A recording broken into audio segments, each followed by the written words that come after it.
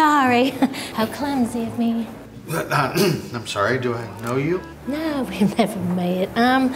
Rihanna? Rhiannon. You can call me Ishmael.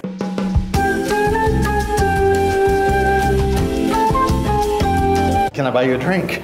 I think the drinks are included on the wine tour. Right. Gentle attention getter. Greetings and welcome to the La Bouffe Estate, Northern California's most premier biodynamic vineyard. I'm the estate's winemaker. Did you remember to shut the garage door? Ishmael, that's nothing to say on a first date, don't you think? Wine and Spirits magazine recently recognized our coveted organic wines. Just taste this Pinot Grigio.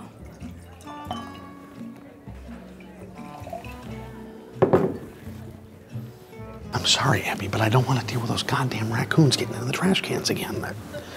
And drowning those no-good sons of bitches is not a carnival. You can quite literally taste Claire's hands. Claire's our primary grape picker. It's closed, all right? Now, if everyone will follow me, we will continue on our wine tasting adventure. Please gently carry your 4-ounce tasting glasses by its stem and careful, for they are your savor vessels.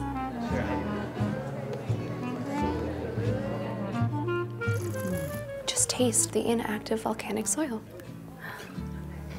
So, Ishmael, is there no Mrs. Ishmael? Oh no, I've been a bachelor practically my whole life. Just me and my cat. Tull. How about you? My first husband died during the war. Which war? I'd like to take this moment to gently mirror your affection and... Consent. Oh, I'm sorry. Sometimes we have a hard time keeping our hands off each other in public. No, it's completely beautiful. You are both so bewitching. Hi, I'm Monica, and this is my life partner. Manica. Wow, Monica and Manica? I took her name. Her first name. Well, I'm Rhiannon, and this here's Ishmael. We actually just met, but I feel such a closeness. This 2012 Pinot Blanc was partially aged in French oak for a richer mouthfeel. A first meeting? Enchanting.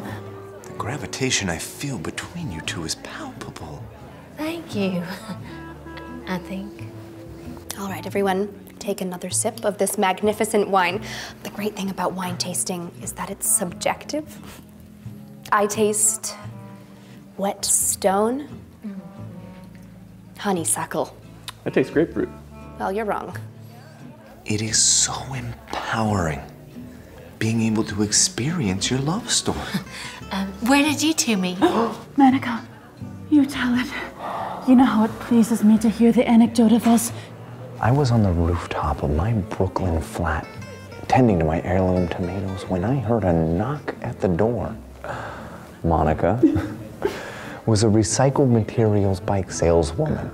You know, cardboard boxes, plastic bottles. She went door to door. He had never ridden a bicycle in his life, but he bought 2 on the spot because he didn't want me to leave his doorstep. Oh, that's so... And then we took an impromptu trip to Paris the next week. And we've been in bed ever since.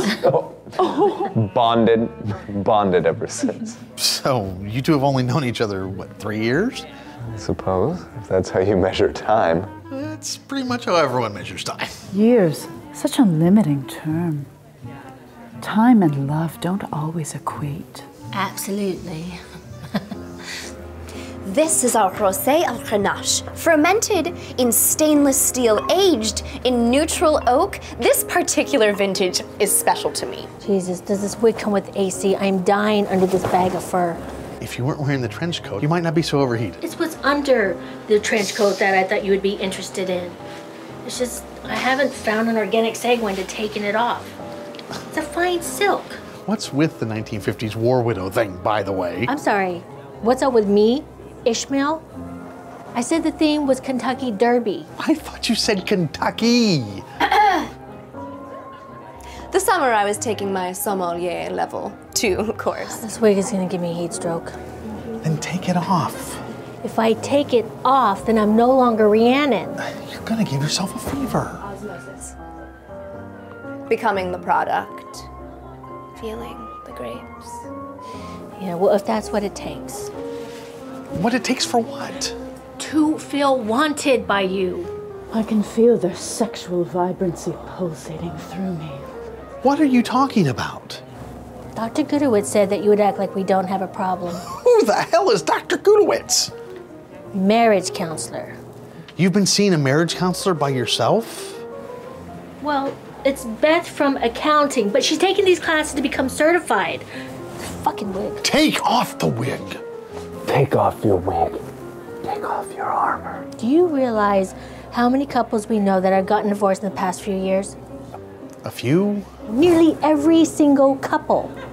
Beth and Craig, Cedric and Ethel, Bill and Jeffrey. Bill told me that they haven't had sex in a year. They hated each other. I mean, Jeffrey tried to run Bill over with his Ford Explorer. Look, I've tried every weird thing you've asked. I took off work to go to that expensive hotel with the vibrating waterbed. I threw out my back trying M&Ms. S&M. That too. I learned the Cockney accent for the sex puppets. Oi, governor! Well, I'm sorry that I'm trying to be intimate with you. And these weird things are actually working because those are the only times that you initiate sex. It's because when you do these weird things, I know you want to have sex. May I delicately direct your attention to this bottle? What happens if we're like those other couples, Rufus? What happens when I'm no longer attractive to you and I'm just... No, this was a stupid idea. Maybe this role-playing thing was just so I could be the Abigail you always wanted. You are the Abigail I've always wanted. Then why don't you show it?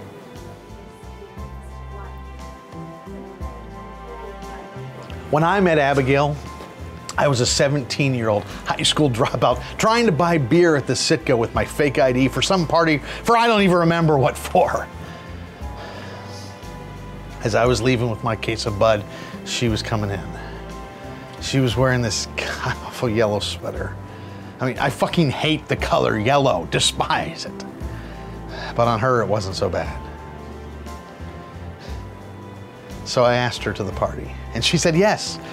And we spent the entire night sitting in the backseat of my Trans Am talking. And we saw each other the next night and a few nights later, and we don't have some crazy passionate story about tomatoes and bicycles. We were just two kids that never wanted to be apart. And we still are.